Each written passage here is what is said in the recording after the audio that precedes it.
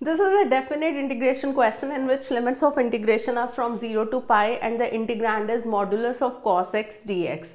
Now, how do we decide whether cos x will be positive or negative?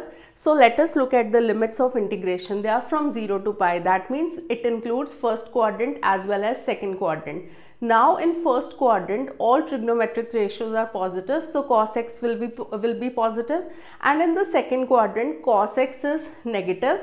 So let us divide our integration problem into two integrals. First integral is from 0 to pi by 2, and from 0 to pi by 2, since it is first quadrant, cos x will be positive. So modulus of cos x will open with positive sign. So this is cos x dx, and from pi by 2 to pi, cos x is negative since it is second quadrant, and cos x is negative, so we will write negative sign outside the bracket and this becomes cos x dx.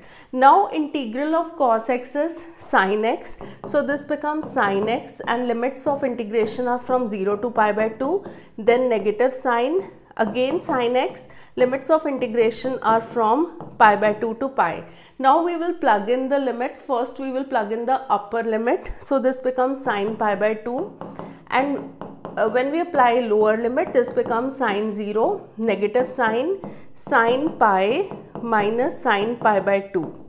Now value of sin pi by 2 is 1, while sin 0 is 0, then negative sign, value of sin pi is also 0, and sin pi by 2 is 1, so this becomes 1, and minus becomes plus, 1 plus 1, so answer is 2.